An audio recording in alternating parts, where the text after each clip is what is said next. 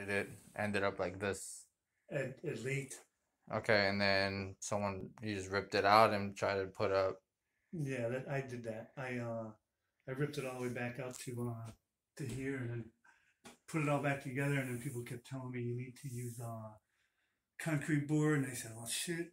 Now you got to take everything off. And they said, no, you can just put it on top. And I go, there's a lot of space, and it's like, yeah, the pan's gone. There was like a um, metal stuff in there, and I tried to dig it out, and I realized by doing that, I'm probably hurting the pan anyway. So Yeah.